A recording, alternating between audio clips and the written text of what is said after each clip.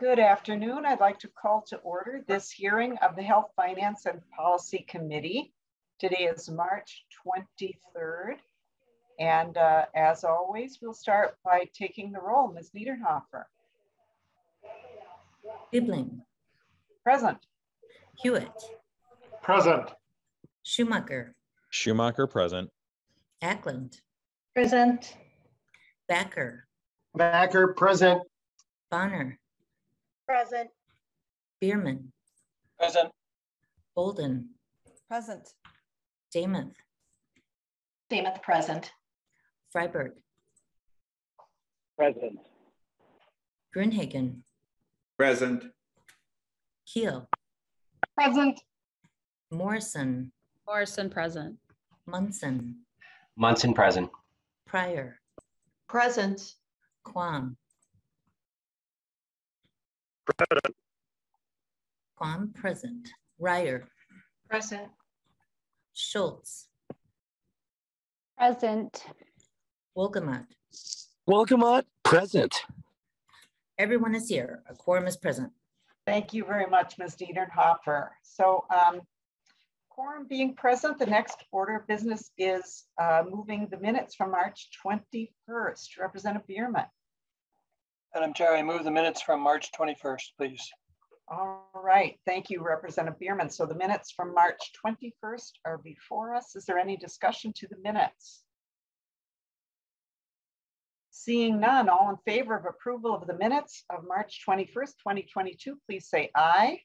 Aye. Any opposed? The motion prevails and the minutes are approved. Thank you, Representative Bierman. Okay, so the original agenda that was sent out the order needed to be switched just a bit. So Representative Cagle's bill we will not take up first because she is presenting in another committee. So we're going to start with House File 3631, Representative Morrison. And just so members understand what we're doing here, we are taking some bills that we already heard in this committee. These are the scope of practice or licensing bills. And we've received fiscal notes on them. And some of them now we're going to be voting to move them to Ways and Means. And I misspoke before the committee, they're going to Ways and Means, not the floor. So the motion, Representative Morrison's motion would be to take House File 3631 as amended from the table and re-refer it to Ways and Means. So that is the motion before us. And Representative Morrison, is there anything you'd like to say about the bill, just to maybe remind the members what the bill is before we take a vote on it? Sure. Thank you, Madam Chair. And as you mentioned, we have heard 3631. It is a Board of Medical Practice bill that makes some technical changes and brings some of the language up to date. Certainly, I can go into the specifics if you'd like, Madam Chair. Well, Representative Morrison, I don't think that's necessary unless members have questions or want to discuss it at all. Of course, we would entertain any discussion, but unless there is some, I don't think we need to go into the details. Anything from the members? I'm not seeing anything. So, okay. So members then, Representative Morrison is renewing her motion that House File 3631 as previously amended be re-referred to the Committee on Ways and Means. And this will be a roll call vote. So the chair votes aye. Bibling, aye. Vice Chair Hewitt. Aye. Hewitt, aye. Lead Schumacher. Aye. Schumacher, aye. Representative Ackland. Aye. Ackland, aye. Representative Backer. Representative Backer. Representative Bonner. Aye. Bonner, aye. Representative Bierman. Bierman, aye. Bierman, aye. Representative Bolden. Aye. Bolden, aye. Representative Dameth. Aye. Dameth, aye. Representative Freiberg. We started at $0 and 0 staff. Yes. Freiberg, aye. So it's, we're, Representative Munson? Thank you. yep, sorry about Representative Grunhagen. Grunhagen, aye. Grunhagen, aye. Representative Keel. Keel, aye. Keel, aye. Representative Morrison. Morrison, I. Representative Munson. Munson, aye. Representative Pryor. Pryor, aye. Pryor, aye. Representative Quam. Yes. Quam, aye. Representative Reyer. Pryor, aye. Reyer, aye. Representative Schultz. Schultz, aye. Schultz, aye. Representative Wolgamott. Wolgamott votes aye. Wolgamott, aye. And Backer votes aye also. Okay, I was just going to check. All right, 19 ayes and 0 nays. All right, there being 19 ayes and 0 nays, the motion prevails and the bill is on its way to Ways and Means. Thank you, Representative Morrison. Next, we have House File 3854, Representative Hollins. Representative Hollins, are you here with us? I am. There she is, wonderful. So the motion, the motion is, and the chair will move that House File 3854 as previously amended be taken from the table and re-referred to the Committee on Ways and Means. And Representative Hollins, would you just remind the committee of what the bill is, and we'll see if there's any further discussion before we vote on it. Absolutely. Thank you, Madam Chair, and thank you, committee members. This is the bill that would allow pharmacists to prescribe, dispense, and administer drugs for preventing HIV. That is pre-exposure prophylaxis and post-exposure, so PEP and PrEP. All right, thank you, Representative Hollins. Is there any discussion to the bill?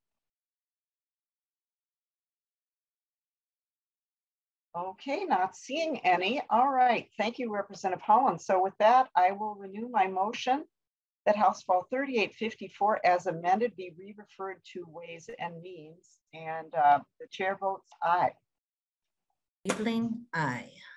Vice Chair Hewitt. Aye. Hewitt, aye. Lead Schumacher. Schumacher, no. Schumacher, no. Representative Ackland. Ackland, no. Ackland, no. Representative Backer. Backer, no. Backer, no. Representative Bonner. Aye. Bonner, aye. Representative Bierman. Bierman, aye. Bierman, aye. Representative Bolden. Bolden, aye. Bolden, aye. Representative Damuth. Representative Damuth. Damuth, no. Damuth, no. Representative Freiberg. Freiberg votes yes. Freiberg, aye. Representative Grunhagen. Grunhagen, no. Grunhagen, no. Representative Keel. Keel, no. Keel, no. Representative Morrison. Morrison, I. Morrison, aye. Representative Munson. Munson, no. Munson, no. Representative Pryor. Pryor, aye. Pryor, aye. Representative Quam. Was that a no, I think? Representative Quam, we can't hear you.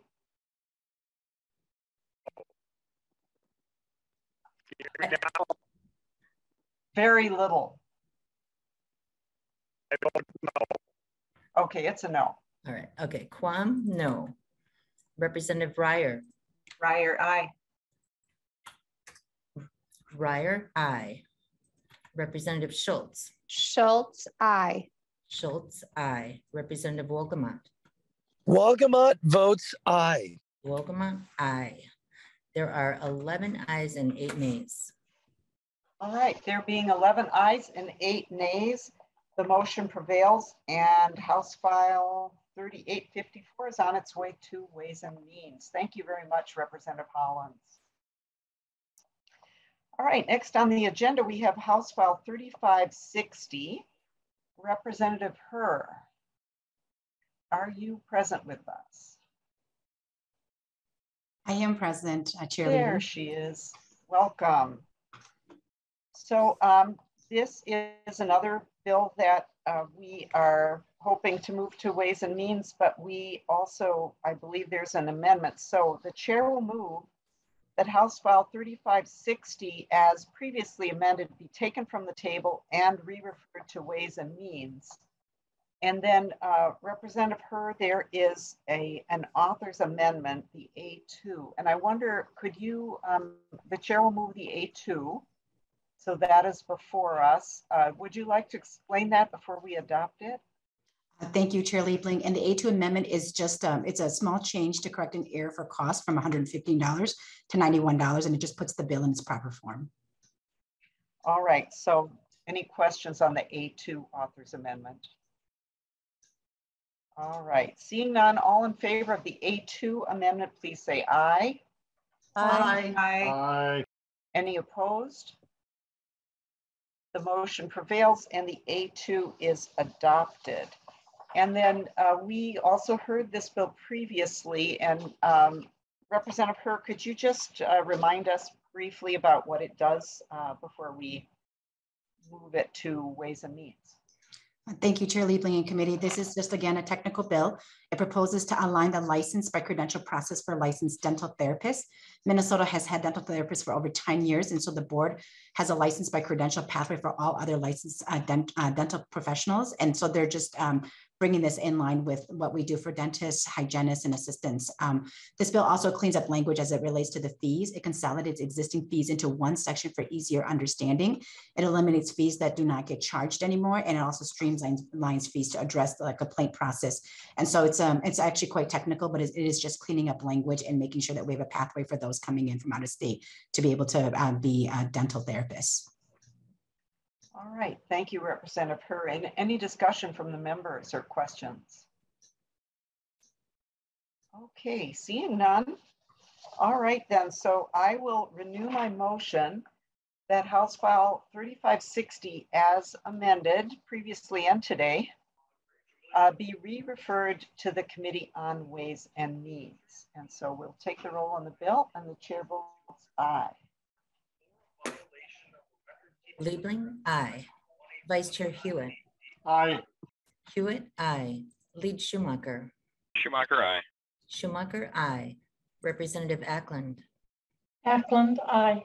Ackland, aye. Representative Backer. Backer, aye. Backer, aye. Representative Bonner. Bonner, aye. Bonner, aye. Representative Bierman. Bierman, aye. Bierman, aye. Representative Bolden. Bolden, aye.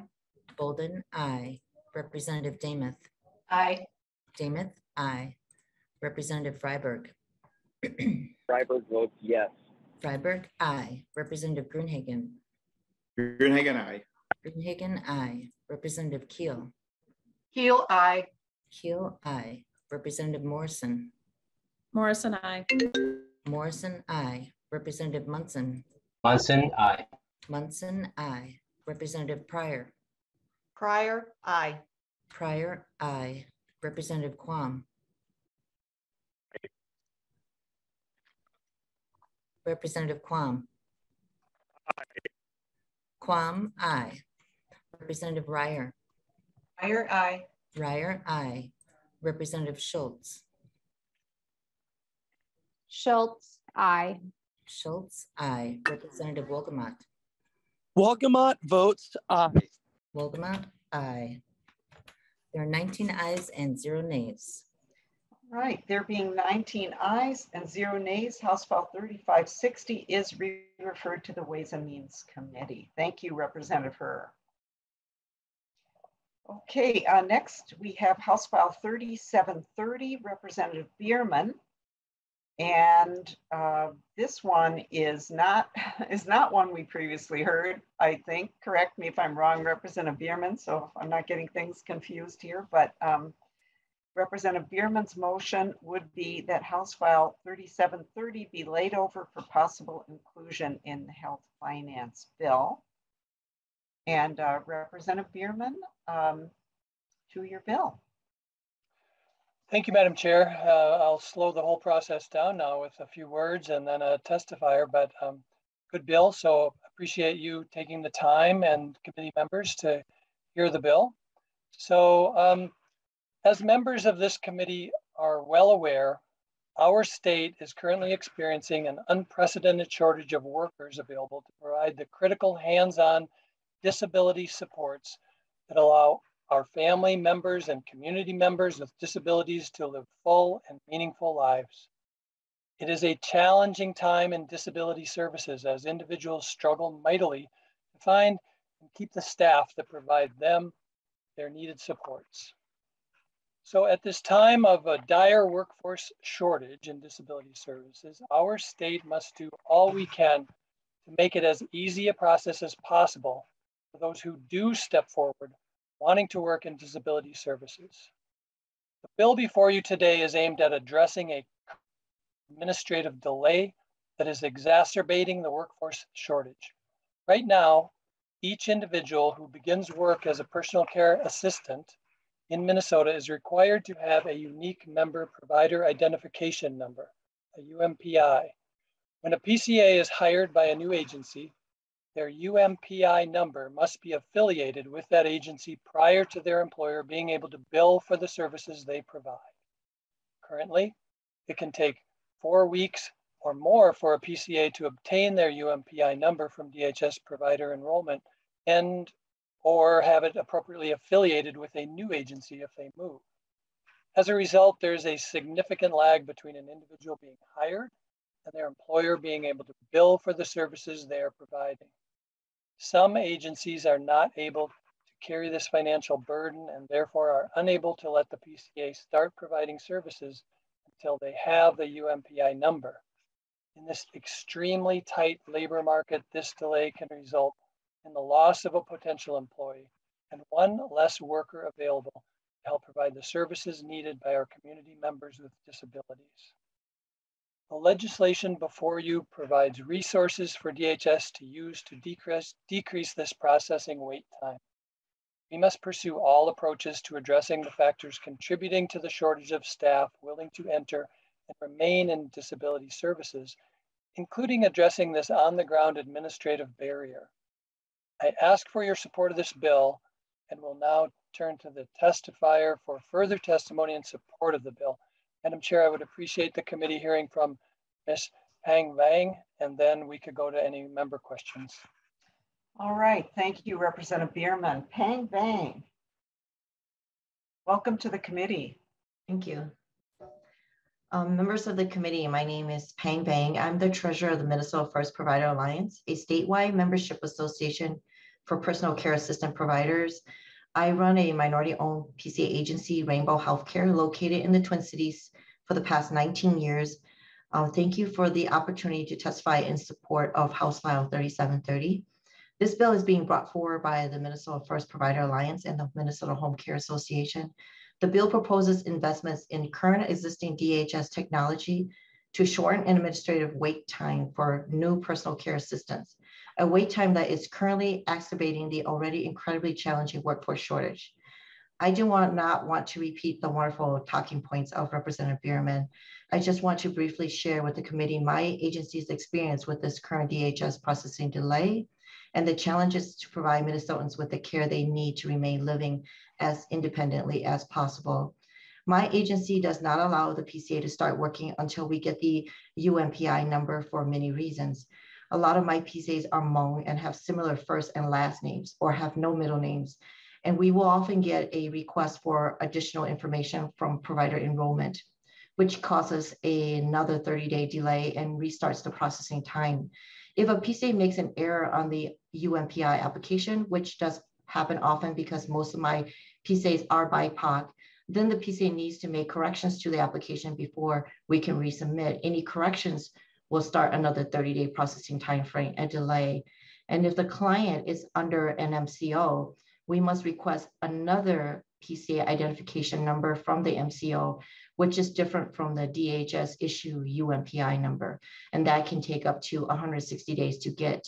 We financially cannot carry a PCA for what could be as long as 6 months and not get fully reimbursed for what we already paid out in wages. And I would like to thank the members of this committee for your interest in trying to speed up this process to help address the current crisis level shortage of personal care assistants available to provide the direct support critical for older Minnesotans and those with disabilities to live in the community. All right, thank you very much, Ms. Vang. Are there questions from members? All right, I'm not seeing any. I have a question for Ms. Vang, just based on what you just told us. So if the client is under an MCO and they're not enrolled and you have to, are you not able to collect back payments for service that was given while they were awaiting enrollment? Ms. Vang?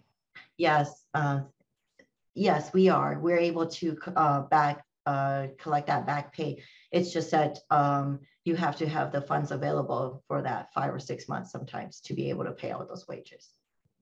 Okay, understood. Thank you. Other questions or comments from members?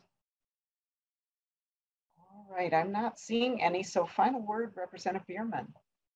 Thank you, Madam Chair. Just want to thank my testifier, Ms. Peng Bang, for all of her work in this area, and just thank the committee for considering this bill. This isn't going to solve the problem, but it will certainly help. Thank you. All right, thank you, Representative Bierman. Thank you, Ms. Vang. So House File 3730 is laid over for possible inclusion in the health finance bill. Okay, next is Representative Reyer with House File 4478. So the motion here, Representative Reyer's motion would be that House File 4478 be laid over for possible inclusion in the health finance bill. So you have the floor, Representative Reyer. Thank you, Madam Chair. Thank you, committee members. Today I'm bringing forward House File 4478, a bill that sets requirements for ongoing rebasing of dental reimbursement rates.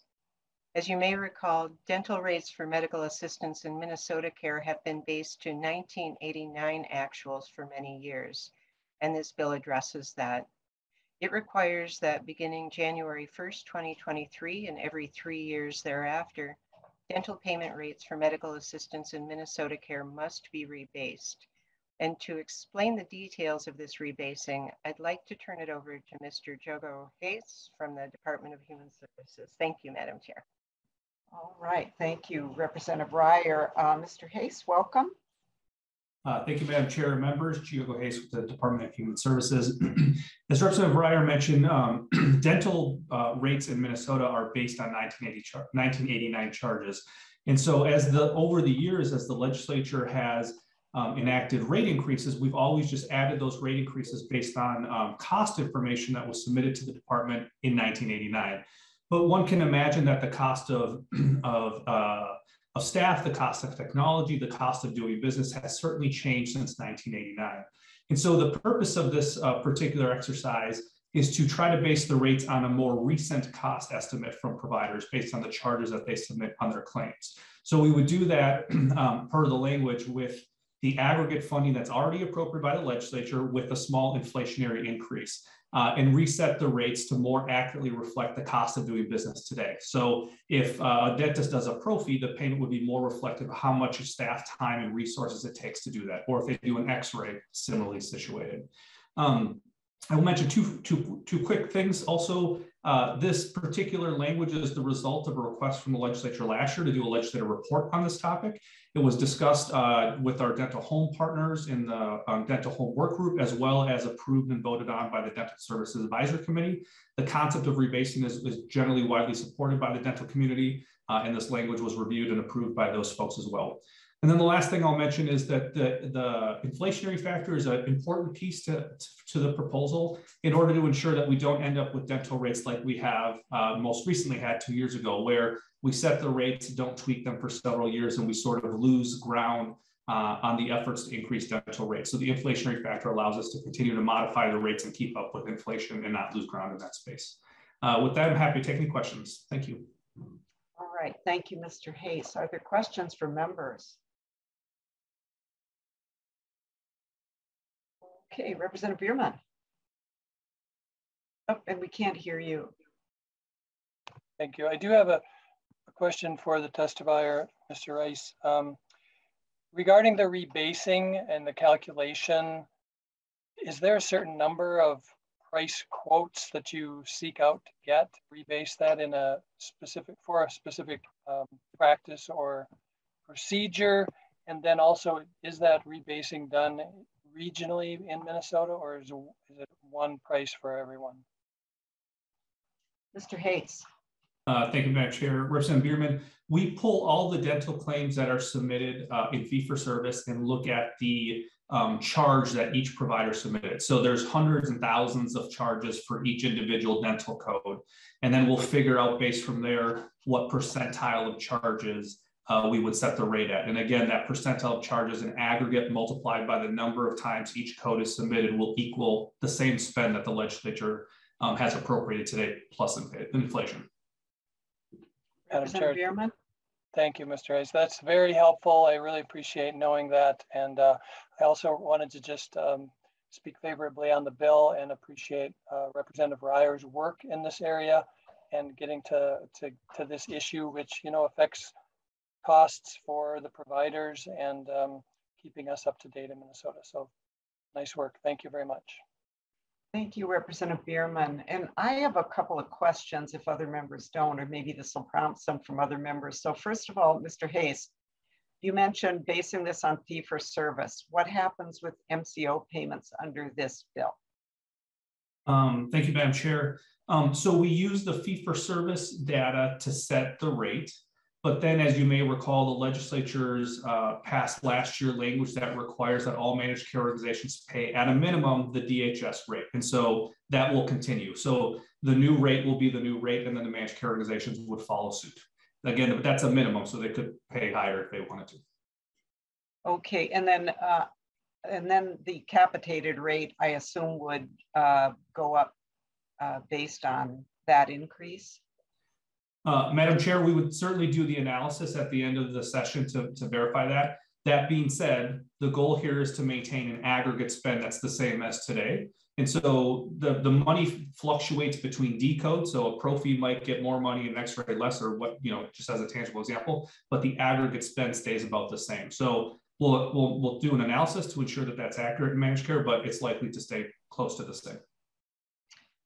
Okay, and then another question that I have is about the cost information. You mentioned that this was originally determined in 1989 based on some kind of analysis of cost. And when I looked at the bill, remind me if I'm not looking at it right now. So if I've got it wrong, please just remind me. But it has this inflation factor in it.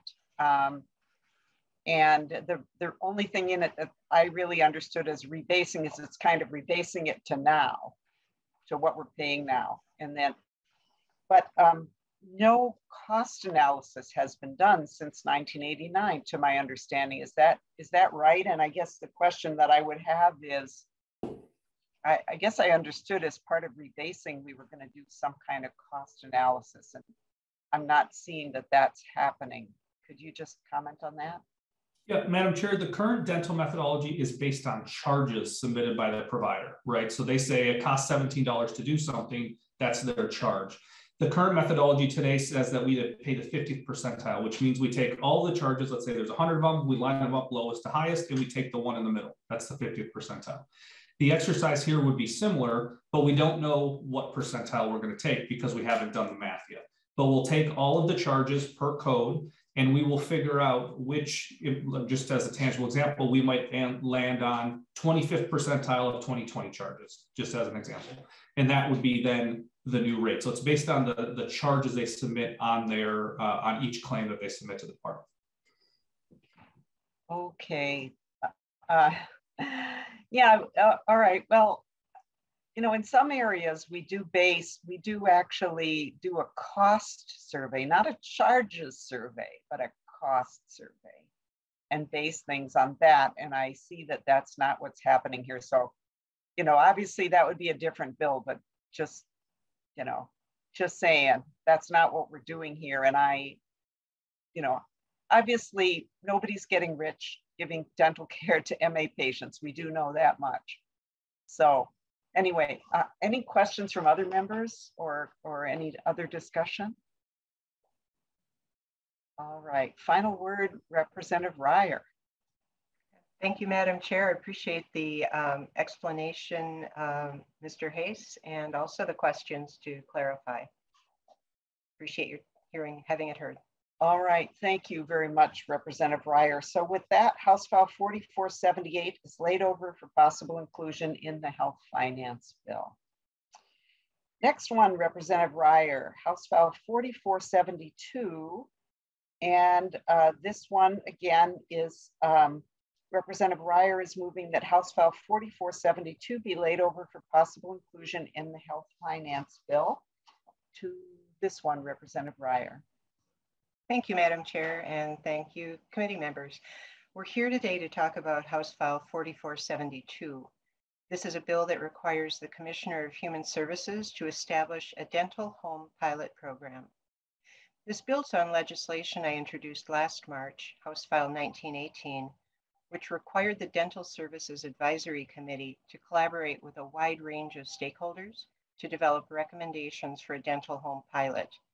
This group was known as the Dental Home Advisory Committee, or DHAC. Just to refresh everyone's memory, dental homes are a care delivery model based on partnerships among clinical specialists, families, and community resources.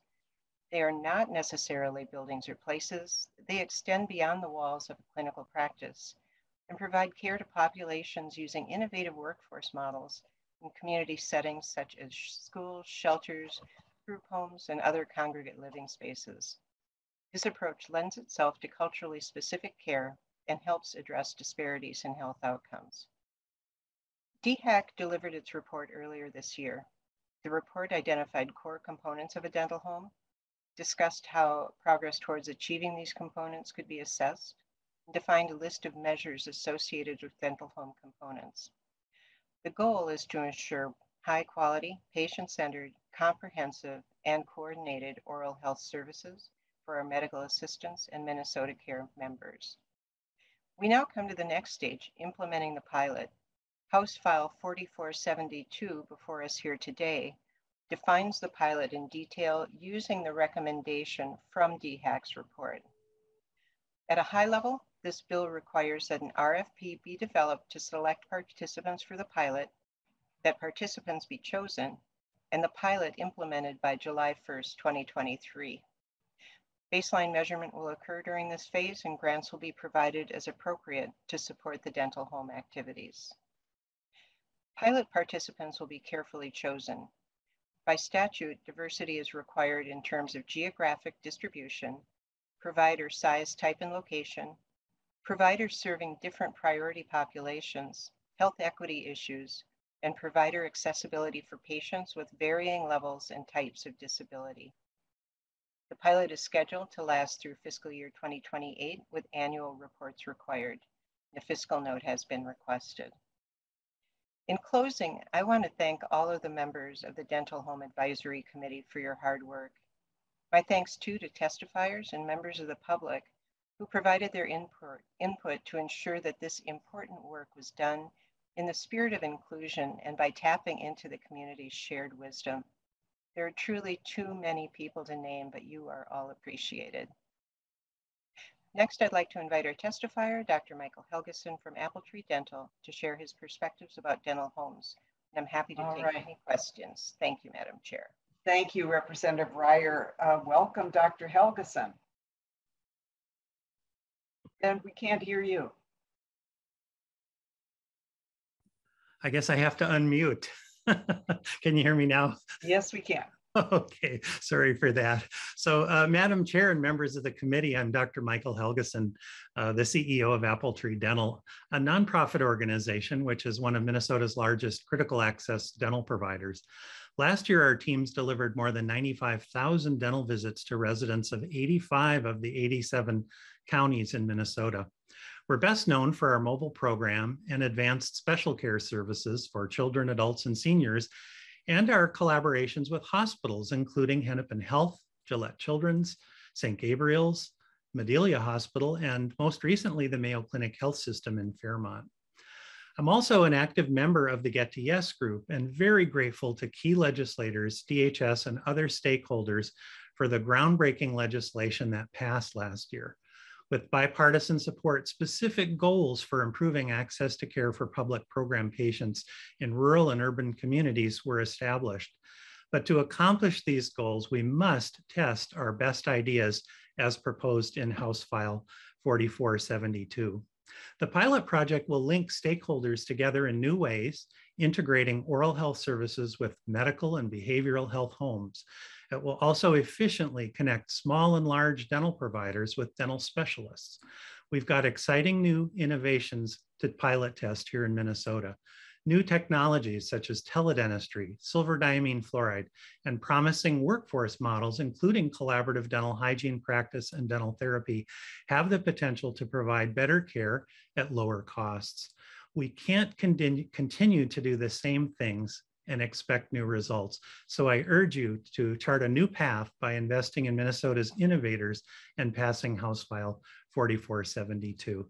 I welcome your questions. Thanks again for the opportunity to testify today. Right, thank you, Dr. Helgeson. Are there any questions from members?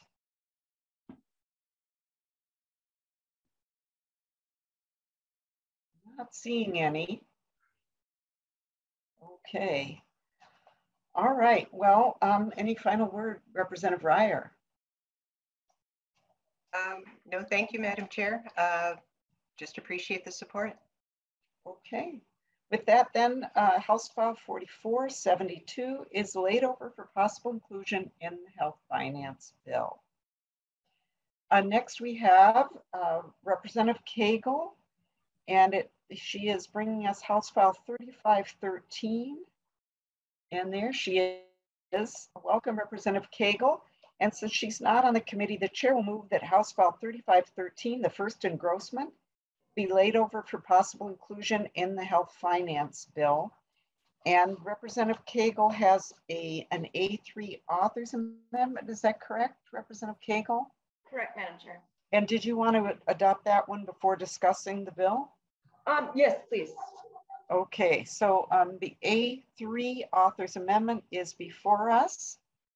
All in favor of adoption of the A3 authors amendment, please say aye. Aye. Aye. Any opposed? The motion prevails and the amendment is adopted. So Representative Cagle, to your bill as amended.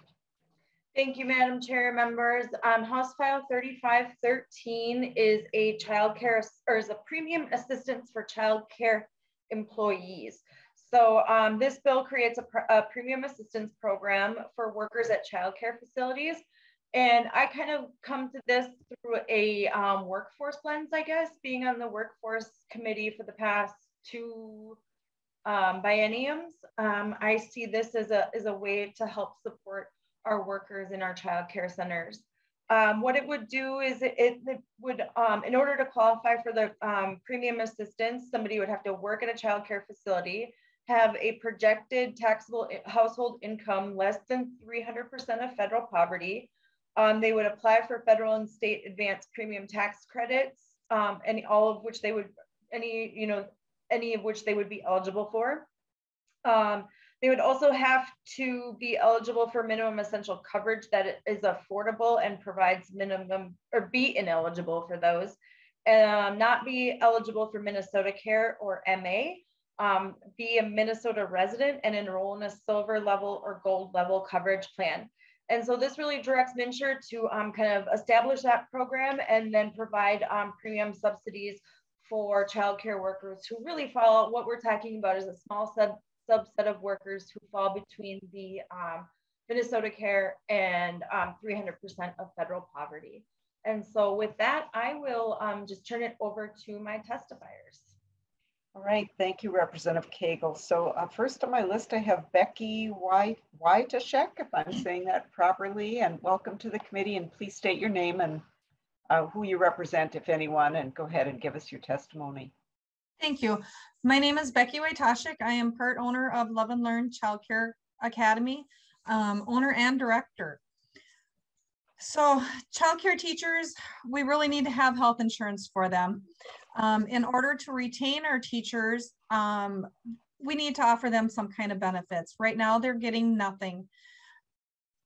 As a profession, we are losing our teachers to other positions because we're not offering anything. We can't afford it. So our teachers are looking to other opportunities that are offering them what we cannot. Teachers need to take care of their own health in order for them to take care of our children. How can we keep them healthy if they can't afford to take themselves to the doctor, can't afford the health insurance? As childcare provider, they cannot afford to take the time off of work because they can't afford a day off because they don't get paid enough. Yet they can't afford to come in sick either, and they can't afford to go to the doctor because they don't make enough. So having health insurance would really benefit our teachers, and that is all the way across the board. Small businesses like myself, we cannot afford to offer the health insurance because of the high cost of it. Parents cannot afford to pay more in childcare already. We looked into it, and in order for one of our teachers to pay for insurance, if we offered it, it would cost them about $1,000 a month. They don't even make that. So how can we afford to offer it to them? We can't afford to pay for it, and the teachers themselves wouldn't be able to afford it either. Our teachers only make $15 an hour. They need to have college credits or a degree. They're living at poverty level already. So health benefits would really definitely help them out. As a child care, we can only pay out what we take in. You know, it's pretty plain and simple in the child care field. There's nobody else subsidizing us. What we charge, that's what we get, and that's what goes out in our teacher salaries. In order for businesses to hire new employees, we need to be able to offer quality child care and have quality child care settings available to these parents. And in order to have that, we need to have quality teachers. Without the teachers, who's going to provide care to the parents when they need to go to work? Healthcare would definitely help pull in teachers into this profession. We do need to be able to offer childcare teachers benefits. Thank you for the opportunity to be able to take and testify. If anybody has any questions, I'm open. All right, well, thank you very much for your testimony. Next on the list, I have Carla Skapansky. There you go. That's a good way to, you hit it all. Well, great. Well, thank please you. Repeat your name for us if you would, and tell us who you're with, and go ahead and with your My last name testimony. is Skapansky. Kind of exactly how it's spelled, as it's spelled there, my dear. Good morning or good afternoon, Madam Chair. Thank you for being here today, giving attention to our child care providers. They truly are the backbone of our working community. I know because I've been there. Let me introduce myself. My name is Carla Skapansky. I was a child care provider for about 15 years. And at that time, I raised my 4 children in our child care. In our situation, my husband and mine, he was a farming individual, so he paid the healthcare premium and I carried all the other expenses. And like the other testifier said, everything that goes in goes back out again. After running for state office, I assisted in directing a center in St. Cloud, holding several teacher positions, of which I made about $14.50 an hour. Hearing that attraction to this profession was failing with the starting wage of less than that $15 an hour, not to compete, but McDonald's was paying that also. This means I may never be seeing a day to retire because at $14.50 an hour, I couldn't do it. So currently I teach at the St. Cloud Technical College on the Develop DHS platform as an American Heart Association instructor. And I also teach throughout all of Greater Minnesota in all areas of DHS. We are a close-knit early childhood community. In these classrooms, educators share the retention issues and how those that forego the low income really have a difficult time holding on. That was me. I truly fear, and my major concern is the instability with caregivers on our little learners' mental health because of these issues, not having a consistent caregiver. This is why I need to be there for many of the providers and center directors to continue my support with weekly mandated classes, keeping their teams certified as I enjoy the idea, and I enjoy the idea that I have walked in their shoes. As an instructor, you can imagine how I try to diffuse these stressors providers have in my class safe space. They struggle with trying to continue for many reasons, but truly the bottom line is the financial stability, trying to keep themselves healthy with a very expensive healthcare. Providers are expected by parents and employers to be available Monday through Friday, all day, and many parents do not have a backup plan. Yet, the pandemic, many mental health issues, and now the teacher strikes. Without childcare providers, well, you all see what's happening. Thank you so much for giving me the time to take my couple minutes off from delivering my mail to come speak with you today. I walked in their shoes, and I'm gonna probably be doing this the rest of my life because I won't be able to afford to retire. But thank you so much, and I got to get back to my mail. Have a good day. Thank you very much for your testimony. Next, we have Charla Atar-Saheli. Welcome. Please state your name for the record and who you represent, and go ahead and give us your testimony. I'm Charla Atar-Saheli. I'm the other owner of Level Learn Child Care Academy. And because health insurance is out of the reach of childcare providers, it makes it difficult a profession for people that want to go into the profession. And childcare is the foundation of our workforce. Without childcare, parents can't go to work. They need to retain we need to retain teachers and provide them the benefits of childcare, of health insurance. Health benefits will help teachers and providers stay healthy and be able to care for children. By offering benefits, it will attract more people to the profession, and more people will look into childcare as being a job, not just a babysitter. Teachers and providers are dealing on a daily basis unhealthy kids. You know, kids come to school unhealthy. Teachers take care of them. Teachers get sick, but teachers aren't allowed to stay home because they have no health insurance to go to the doctors and take care of. But yet every day these teachers show up every day to help take care of children and do their job. And childcare has changed over the years. Childcare used to be treated as babysitter. Now it is a profession. Providers and teachers are qualified. They have college degrees, some 2, some 4. And they're teaching. So it should be looked more into a profession, not just, oh, I'm sending my child over to somebody to just watch them. So we need to offer our teachers health care so they can take care of our most prized possession, our children. Ask yourself, what would happen if we had no more childcare?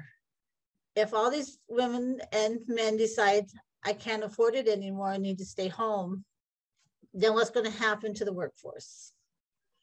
I used to do in-home childcare for 20 years before Becky and I opened Love and Learn. In my in-home, my husband had a job, so I was on his health insurance. That was no problem. I opened the center. Both my husband and I both work here at the center, so we're both self-employed. And we're both over 60 years old and cannot afford health insurance because we do not make enough even as owners. And so we feel for our teachers. We try to do everything we can to help them and give them all the money we can. But unfortunately, healthcare is out of our reach. So please think about it. What would happen to your children if there was nobody out there to watch them? Qualified people. Thank you for letting me testify and have a great day. Thank you. All right. Thank you very much for your testimony. I think we could go to member discussion. Representative Damon. Thank you, Madam Chair, and thank you, Representative Cagle, for bringing this forward. I'm not seeing a fiscal note unless I missed it, but a question, Madam Chair, for the bill author, if I may. Yes, please. Thank you. Representative Cagle, who is actually making the payments, or where is the money for this idea and this program going to be coming from? Representative Cagle. Thank you, Madam Chair and Representative Damowitz. I think that would be the HHS target, maybe. I think that, that's the question. And we are waiting on a fiscal note, and that was exactly why we had to adopt the amendment. I know Ms. Burke is on here from MinnesotaCare, but we've been working with MinnesotaCare to try and get the fiscal note. Some of the other, Washington State actually has a plan similar to this, but they don't have a basic qualified health plan, so the MinnesotaCare piece. And in their premium subsidy assistance program, they're projected to have just a little over 400 people enrolled in that plan. So because we also have MinnesotaCare, I'm thinking that our numbers might be a little bit lower, but we are waiting for that fiscal note. So hopefully soon. Right, and the bill is being laid over, Representative Dameth, so we're not moving it without the fiscal note. Did you have a follow-up? I do have a follow-up, or maybe just a point. You know, we know that childcare shortage has impacted all of us. I've talked for the last few years pre-COVID about the impact on the employers in my district. People are dropping out of the workforce because they can't find adequate childcare. And I definitely recognize that both within my own family and within my constituents across the state also. So I think it's a very important thing that we address both from the childcare itself, the education piece, and then from the workforce. So I agree with that. A concern though that I have that's come up is we identify the issue in the shortage of childcare, but yet some of those things that we have put into place are not even taking place yet. For example, our family childcare ombudsperson that was approved and waiting for that person to be named, that was back in our special session in June. And so when I look at the bill and I see that there's going to be a navigator for the childcare facilities to access this, I know that ombudsperson and navigator are different. I understand that. But that is one of my concerns. Here we passed legislation. We are waiting for an appointment to that position. And we still, as of today, to the best of my knowledge, have not put that in place.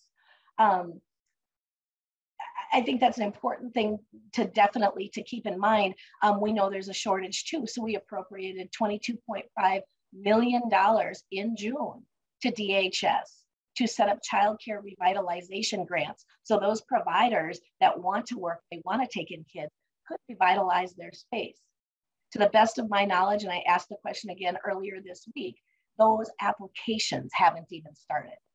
So what I'm thinking, Madam Chair, is as we make these efforts across the legislature to stand up that industry and to stand up our childcare providers, I think we have to look at what we already have in place that we're still waiting to get out to the public, and that is going to help start meeting our need. But thank you again for letting me raise the question. All right, thank you, Representative Dameth. Representative Cagle, any response before we move on? Yeah, thank you, Madam Chair and Representative Dameth. And I think one of the things is this is just another little piece of that puzzle. And you know, we know the margins are very thin in childcare, and so you know, we need to do something to make sure that the people who are wiping our kids' noses and behinds are you know, have. Sorry, my kid just went through potty training, so we're still going through that, right? But you know, that they're taken care of, and you know, I wish that they could just have get a raise, and be able to afford healthcare, or that, you know, the employers were making more money, so that could be a benefit that they could offer their employees. But that's not the case, and they can't charge more. You know, I already pay $1,000 a month for my childcare, and from what I hear, that's a fairly inexpensive center. And so these are thin margins. They can't really raise their prices. And if they do, they're pricing people out of the market. And so this is just one tiny piece of that puzzle, I think, that we can use to support the workforce that supports our workforce. All right, thank you, Representative Cagle. Representative Pryor. Thank you, Madam Chair, and Representative Cagle, it's great to hear this bill again. So I am a big supporter, and just want to repeat some of the points that Representative Cagle has made, which is this is a piece of the puzzle. And as Representative Dameth, who's also on our early childhood committee, has said, you know, there's other things that we were launching and working on, but I think this is something that we're hearing for the first time in this session that really is going to make a difference. And, you know, I'd ask our committee members here, could you imagine taking this job if we did not have the benefit of healthcare? Do we get paid enough that we could afford to buy insurance right now? It's something that we should think about. You know, maybe we have a spouse that gives us healthcare and we wouldn't have to worry about it. But if we were a person trying to support a family, you know, would we be able to take this job if we didn't have healthcare? And that's the situation that our childcare providers are in. They are essential to our future, because they're taking care of the youngest Minnesotans in the most critical time of their developments, of their brain development.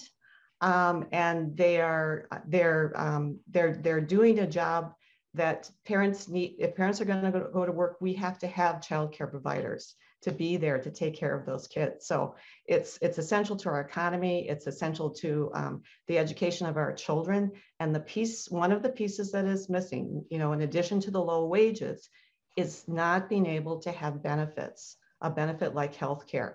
So I think that this is a good fix for what a crisis we have right now. And I think it's something that this committee, once we find out what that fiscal note is, I think it's something that we should take a serious look at, because this is going to matter to Minnesota's economy, and it's going to matter to Minnesota's future if those kids aren't getting that good care that they need in a childcare setting from qualified teachers that can afford to do the jobs that they're doing. So thank you, Representative Cagle. All right, thank you, Representative Pryor. Are there any other comments or questions from members? Representative Bierman. Thank you, Madam Chair. I don't quite know where to begin. I had some other questions, but the conversation just expanded the whole issue so much that I think it all does come back, as Representative Pryor talked about it. It matters, you know, the fact that it matters where you work, defining what kind of healthcare you get in our economy is just such a fundamental block to so many people in so many professions. And I think that, you know, you can talk about workforce, but workforce is related to childcare. Childcare is related to education. Education is related to healthcare. Everything comes back to that affordability of healthcare. And so, you know, until we as a body want to address this issue of the high cost of healthcare that we pay in this country for what we're getting, we're going to have all of these other issues that are unresolved. So mostly a commentary, and just nice to be able to say it though. Thank you. All right, thank you, Representative Bierman. Okay, well, thank you, members.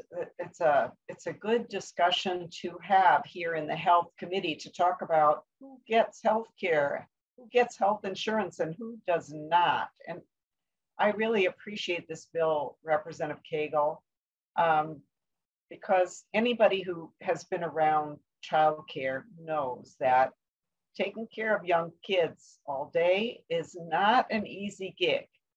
And if we want to have good people, and there are wonderful, wonderful people out there taking care of our kids, and they're all our kids, you know, we're all invested as Minnesotans in making sure that every one of them gets the best possible start in life, right? I mean, this is something that should unite every one of us, even if we have different ideas about what that would be, what that would look like. But when they're in childcare, away from their families, we want them to have the best, most talented, most dedicated, most loving, most skillful people we possibly can. And yet those people get very low pay and no health insurance often. And it is just appalling to think that doing this super important work, that you have to do it at great personal sacrifice. And I just would absolutely love to see us be able to make this a profession that is that pays and provides benefits equal to its importance. No question about it. And I know that a lot of the members here join me in that. So thank you very much for bringing this bill.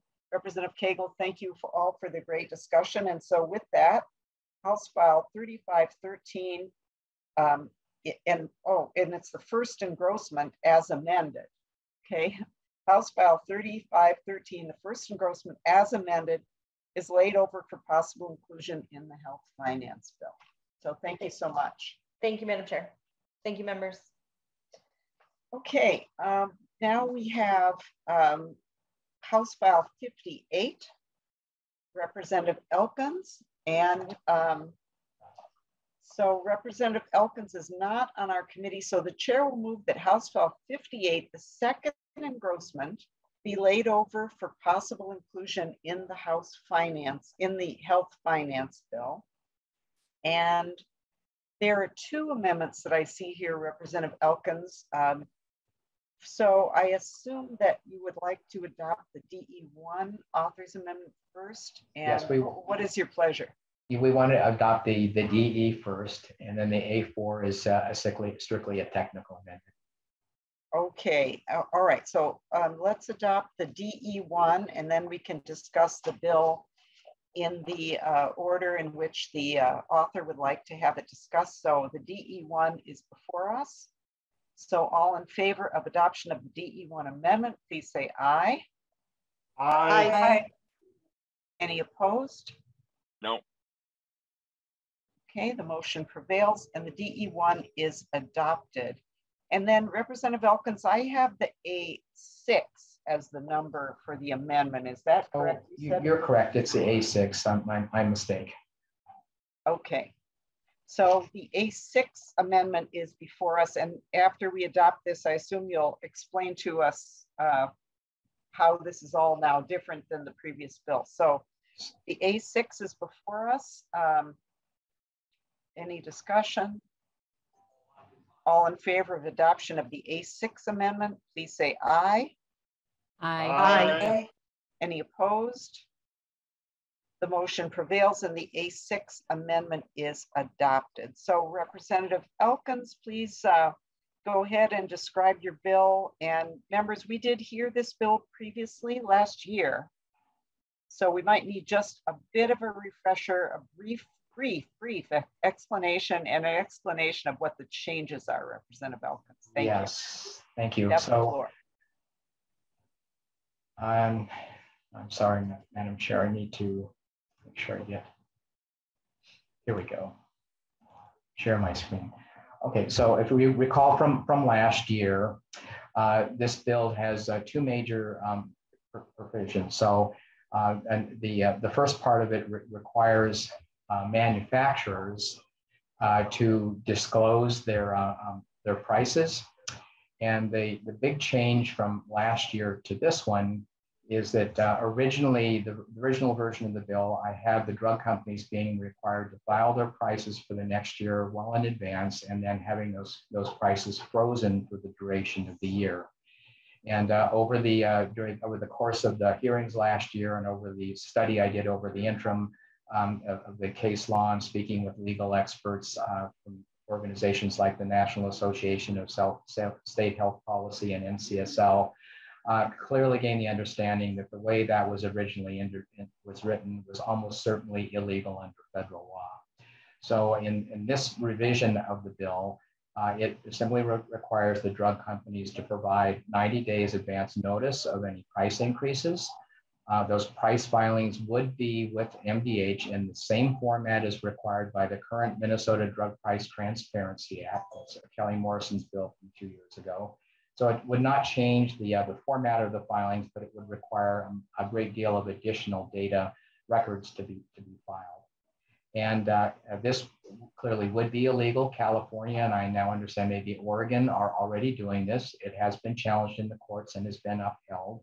So I'm confident that the way this part of the bill is written would withstand legal scrutiny, and it would provide the transparency that we're looking for in terms of being able to publish the prices of the drugs that patients are taking. So the second section then are the things that affect the plans and the pharmacy benefit managers. With this one now, what I learned, I was able to take a much more careful look at, how is this actually working today? And so the bill in this form now actually is just codifying what is happening today. So what I learned is that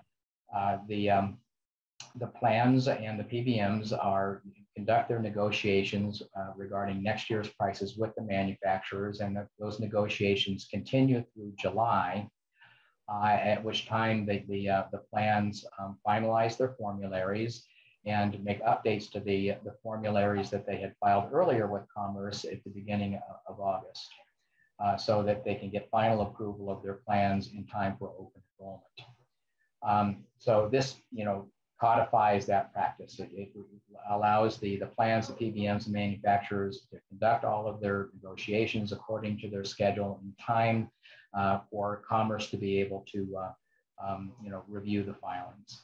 And Commerce in the original fiscal note estimated that there would be no additional cost to them for this provision. So it then allows the plans and PBMs to change their formularies pretty much any way they want on 60 days notice, which gives them 30 days of time after they've received any price changes from the manufacturers to be able to react to those price increases and adjust their formularies accordingly.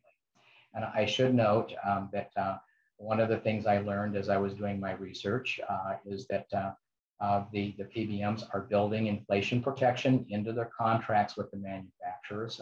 It's not a complete lockdown of the pricing, but it is enough that the plans and PBMs are able to project their drug costs with a high degree of accuracy, such that the PBM industry in their report actually concluded that the impact of these increases in mid-year increases on existing drugs would be immaterial, in their words, to the plans and the PBMs.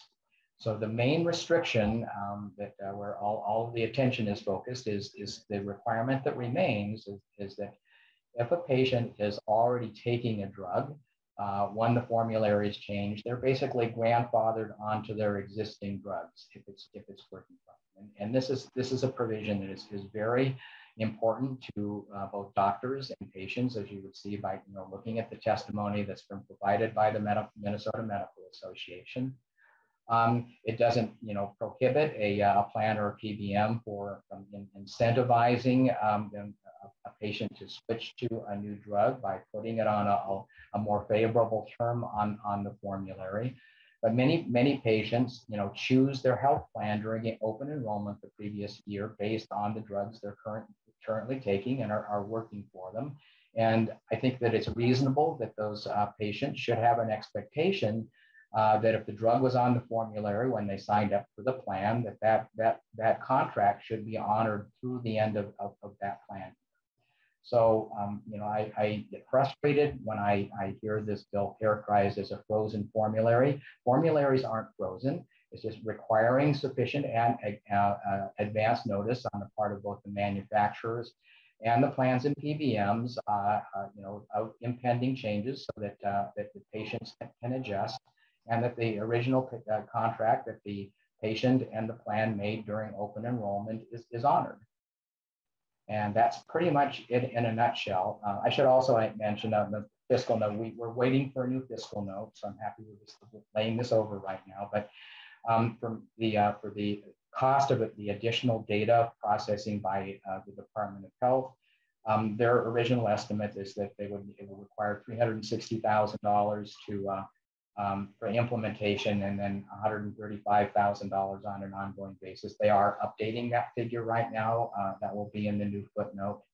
And of course, the most controversial part last year was a fiscal note that we received from MMB related to CGIP. That estimated something like $25 million a year, but it was, the basis for that was that the enaction of this law would trip a provision in CGIP's existing contract. And Representative Elkin, if I could just pause here. First of all, I don't think we need to go back about that, but what I would ask you is to stop sharing your screen now. Oh, sure, I'm sorry. Each other. Okay, very good, thank you. All right, I don't know if, maybe if there are questions about what happened before, we could go back to that, but I don't think that is in front of us now. So, okay. All right, so we do have a number of people who want to testify, I assume, against your bill, but we'll find out. And Representative Elkins, you don't have any testifiers that you brought today, am I right? I think most of the people who are in favor of the bill have submitted letters instead of testimony. Okay, very good. So we will note that. Okay, very good. Thank you. So first on the list, I have Michelle Mack. Welcome to the committee. Good afternoon, Chair Liebling and members of the committee. My name is Michelle Mack, and I am a Senior Director at PCMA, which is the National Trade Association for the Pharmacy Benefit Managers. We appreciate the opportunity to testify in House File 58, and we have submitted written testimony for the record, but I just wanted to bring up a few main points from our letter, and then also address some of the issues that Representative Elkins presented to us previously.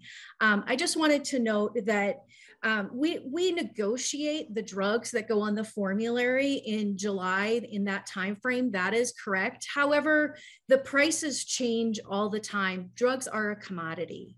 In addition, we're negotiating those contracts all the time, and those contracts are several year contracts as well. So, you know, we do finalize them and submit it to the Department of Commerce by August 1st. But the idea of the price is set in July for the next year and a half, essentially, I unfortunately disagree with. The second item that I wanted to bring up was the price inflation. That is noted in the Bierman report that I did submit along with my written testimony. The Bierman report indicates when they talked about there was no price increase or there was no reflection of that, they talked about mid-year formularies. That is a 15-page document where we included lots of other items that do increase cost. And the Bierman report said that it would increase costs in Minnesota by $75 million over 5 years. And, you know, I would say that the analysis from the state's CGIP substantiates that. The other item that I just wanted to bring up is we do have appeals processes for the health plans and that the health plans and PBMs that have in place to access any sort of a non-formulary drug. So the health plan and the PBM works with the patient and his or her provider to provide access to these non-formulary drugs where it's medically necessary and or likely to create the best clinical outcome. And we believe our appeals processes are fair and responsive.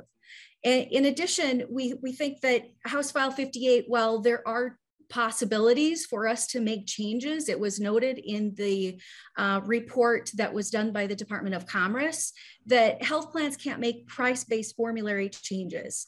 But there is an exemption for health plans operating as MCOs that administer medical assistance in MinnesotaCare, as well as county-based purchasing plans. And those there is an allowance for them to make formulary changes each calendar year. The final thing that I will say is that we're currently reviewing the language in the A6 amendment, but in closing, we believe that House File 58 will raise prescription drug costs as it removes important tools that PBMs use to deliver high quality services. Thank you for your time, and I'd be happy to answer any questions. All right, thank you, Ms. Mack. Christina Moorhead, welcome. Thank you, Madam Chair and members of the committee. Good afternoon. My name is Christina Moorhead, and I'm a Deputy Vice President of State Policy for the Pharmaceutical Research and Manufacturers of America, or PhRMA. We represent the country's leading innovative biopharmaceutical research companies. So today we're respectfully opposing House File 58, which amends the 2020 Prescription Drug Price Transparency Act to require drug manufacturers to report pricing information for prescription medicines with a wholesale acquisition cost, or WAC, of $100 or more for a 30-day supply, and also to give the insurance commissioner 90 days notice prior to increasing the WAC of a prescription medicine in certain circumstances. So as you know, in 2020, the Minnesota legislature passed the Prescription Drug Price Transparency Act, which requires drug manufacturers to report specific information when the price of a medicine increases by a certain percentage over a period of time. PhRMA has worked in good faith with the Minnesota Department of Health over the past year to implement this act. But the final user guide became available and the portal for report submission went live exactly just 1 month ago. So initial drug manufacturer reports were not due until this month, and we would expect that information based on this reports would be available publicly later this year. So we believe that House File 58 places additional reporting requirements on drug manufacturers before the current reporting requirements have been evaluated and assessed. So we would urge you to pause any additional reporting mandates on drug manufacturers until these current reporting requirements have been fully implemented and assessed by the legislature and others. We also have concerns with the 90-day notification requirement for a manufacturer to change the WAC of a prescription drug. Advanced notification has been shown to create gray markets where secondary distributors enter the pharmaceutical supply chain, stockpiling medicines and reselling them to each other before they're ultimately sold to hospitals or other healthcare facilities. Gray markets create shortages and introduce avenues where counterfeit medicines may enter the market, threatening patient safety and driving up prescription drug prices. We have challenged the constitutionality of laws requiring advance notification. Representative Elkins spoke of one in California, in both California and Oregon, on a number of grounds, including under the First Amendment and the Dormant Commerce Clause. This litigation is actually still pending on appeal in the U.S. Court of Appeals for the Ninth Circuit. So if these laws were to be invalidated, a similar analysis would apply to the proposed legislation as well. So in summary, while we believe that House File 58 is well intended, it doesn't address the issue of what a patient pays for a prescription medicine, and it does not do anything to lower the cost of prescription medicines for patients in Minnesota. I thank you, Madam Chair, for the opportunity to testify, and I'm happy to answer any questions. All right, thank you very much, Ms. Moorhead. Next, we have Brett Michelin. Welcome. Good afternoon, Madam Chair and members and Representative Elkins. Brett Michelin with the Association for Accessible Medicines, AAM, represents the generic and biosimilar manufacturers. And I'm going to do my best to be brief here and cut my testimony to not reiterate some of what was previously mentioned. We do have two additional concerns I would like to bring up, though. And I think hopefully the first is viewed as a friendly amendment and something that I think was just left out in drafting, as we've seen it around the country actually in very similar language. And that is in Article 2, Subdivision 3 of the bill, having to do with the formulary changes.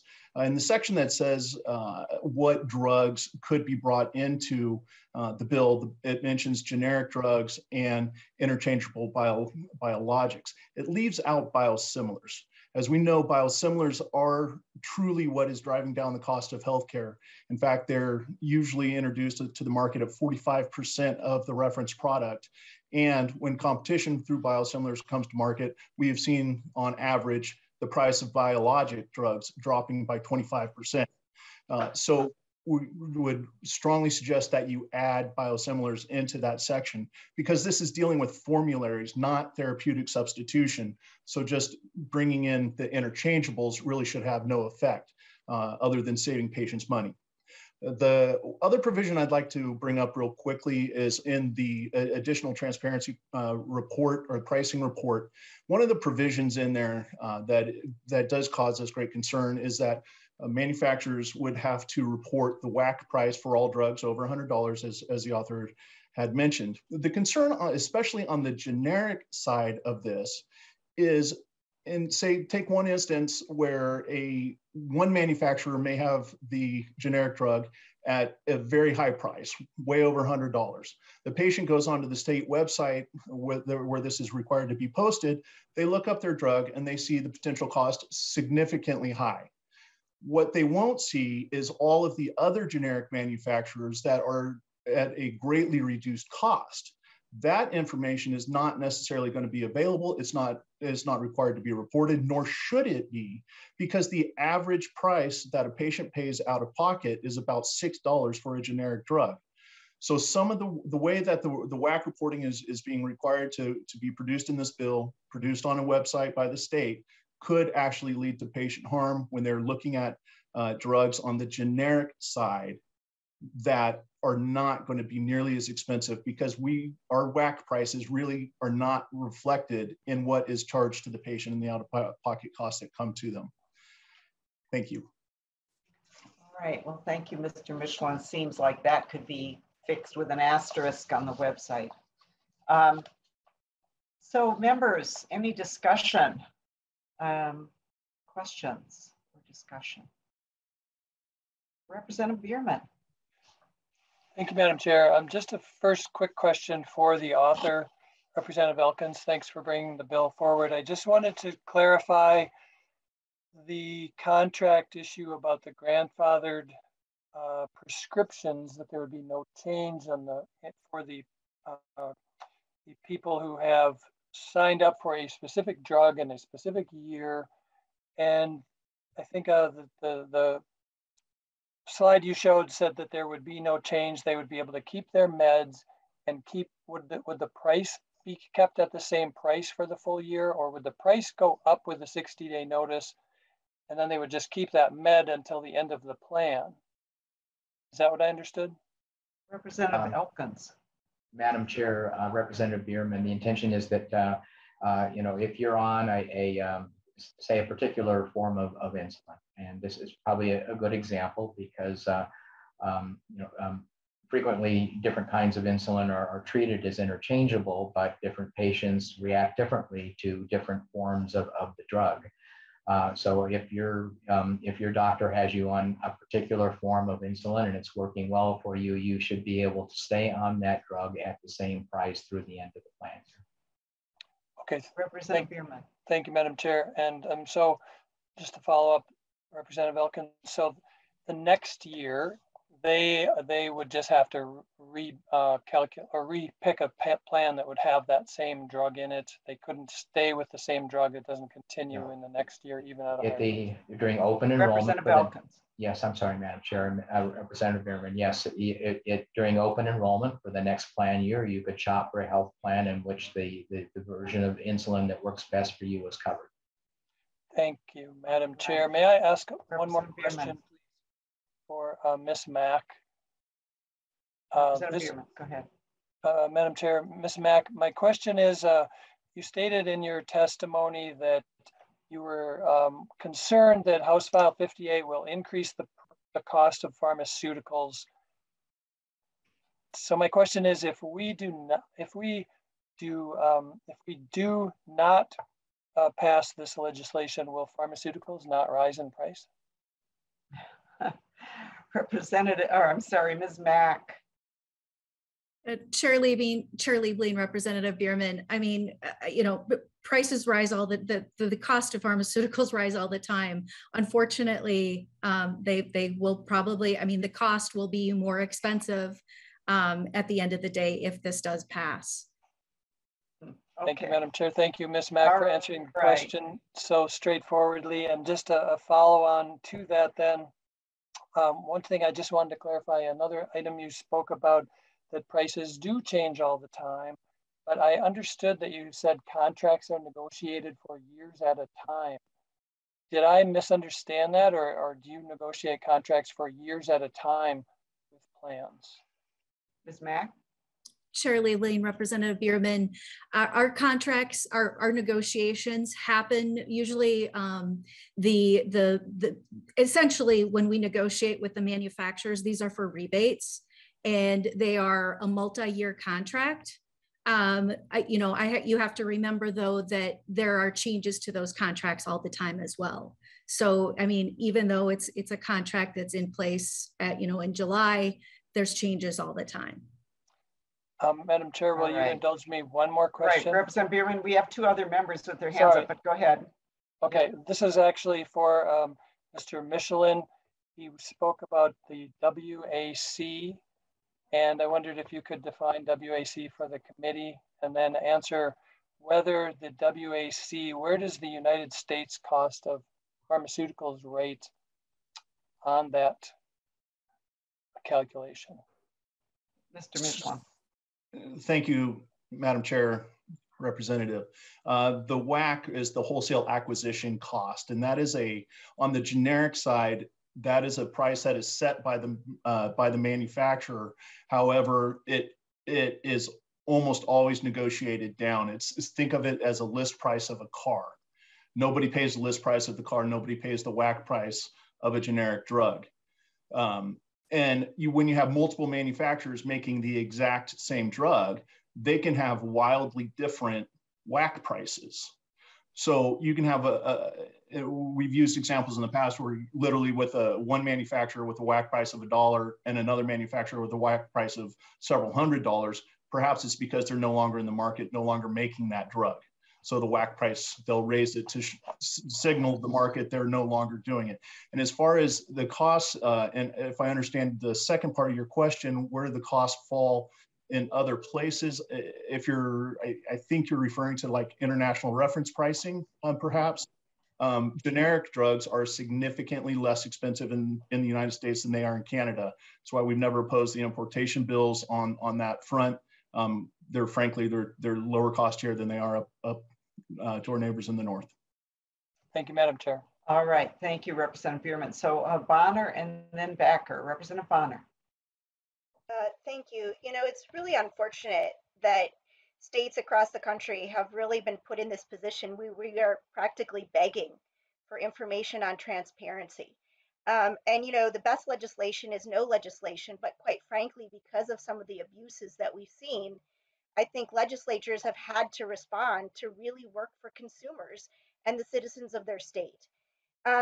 Two really quickly points I want to add to that. I know there was some conversation about groups where you can apply for a exception process. I will tell you, in the early part of my career, I worked for a company and did exactly that. And they are trained to deny. I'm just going to be really blunt. They are trained to deny those requests. So in case anybody was unclear about that. And the other piece of that is when we talk about grandfathering in drugs, you're talking about an insulin that's working for a patient. When we have to transfer them to another alternative that may not work with their body chemistry, we're talking an average hospital stay of $6,000 to $8,000. Are we actually suggesting that the way to reduce the price of prescription drugs and healthcare is to put people in the hospital because we will not allow them to have the drug that suits their body and that keeps them alive? If that is what we are suggesting here, we are in dire trouble. And so with that, I'm just going to leave it there. But I think I appreciate the bill, Representative Elkins. As you know, I support it, and I will be voting yes today. Thank you very much, Representative Bonner. Representative Backer. Yeah, I'll just ask one question because of the time. You know, what will, and this goes to the author, I'm assuming, what will this bill accomplish for consumers that the bills that we passed last year about transparency, you know, we did some last year, now we're looking at possibly doing this one. Why do we need both? Thank you. Representative Elkins. Sure. Happy to answer that. I think this is a logical follow-on to the bill that we passed 2 years ago. Someone else characterized it to me the other day. It was like, Elkins, you're just peeling away the onion one layer at a time. There will be additional legislation after this one has been digested as well. As several testifiers have noted, for example, people don't pay the wholesale acquisition cost. It's a reference price. But everything in this business is tied to the wholesale acquisition cost as a reference price. The discounts, the rebates, the commissions, everything is tied to the wholesale acquisition cost as a reference price. And it's an important data point for us as policymakers. And I think the public deserves to know, for example, so my wife is taking Dupixent, which you see advertised on TV 3 times a night for her atopic dermatitis or eczema. People deserve to know when they see those commercials every night that that drug costs $32,000 a year. So a new patented drug was coming onto the market, a cream, which is an alternative. And we saw that that was approved. And I got all excited and I looked it up and looked up its wholesale acquisition cost. This cream, the new cream, costs $80,000 a year. Yeah. Okay, Representative Elkins, we're kind of running out of time here, but thank you very much. And I just want to bring this back, and before we close, I also want to just say a couple of things here, and that is that it's interesting to me always to hear folks say, you know, we don't like this bill because it doesn't do X and it doesn't do Y, but this bill does a lot. It does a lot, and what it does, one of the big things it does is give consumers the benefit of their bargain. And we're hearing about, oh, how the PBMs contract and things change and their contracts change. What about the consumer? The consumer is spending a lot of money to buy a product based on a promise of getting a certain drug at a certain cost level. And then when they are locked into their plan, lo and behold, it gets yanked out from under them, the benefit of the thing they think they purchased. It just seems to me that the industry people, this bill will never be good enough for them because they just basically want nothing. This is about Minnesota consumers, and I really appreciate the work that Representative Elkins has done on this. He's worked and worked and worked to try to make this bill something that can go forward. And I think we all owe him a lot. I also want to just mention Mr. Michelin talked about biosimilars. Well, Representative Schultz has a bill on that. We're hearing it at our next hearing. So we're working on many fronts here. One bill doesn't have to do it all. So with that, Representative Elkins, did you want to just have a real quick final word before we lay the bill over? Yeah, just a real final one. I'd just like to, respond briefly to some of Ms. Mack's comments, but I would draw your attention to the report that the PCMA attached to our documents. It is a very good report, but when we're talking in the aggregate about number of dollars, there's a huge amount of money here, and so $75 million sounds like a lot of money, but if you look at the summary of their report on page 3, which I recommend you do, a summary of findings, it says, assuming prescription drug expenditures represent total medical 20% of total medical spending, this represents a 0.2 to 0.4 increase in aggregate payer medical and prescription drug costs. And that's for an actual formulary freeze, which this bill is not. Elsewhere, she also commented that about price increases. There's a section in the report on page 8 that I would draw everyone's attention to, entitled Medications Experiencing Mid-Year Price Increases, where it says— Okay, Representative Elkins, we do need to wrap it up here because we're out of time. So thank you very much for the bill. Thank you everyone for your testimony. And House File 58, the second engrossment, as amended, is laid over for possible inclusion in the health finance bill. And with that, members, we will be meeting on Friday. Prepare for a long meeting. And with that, we are adjourned.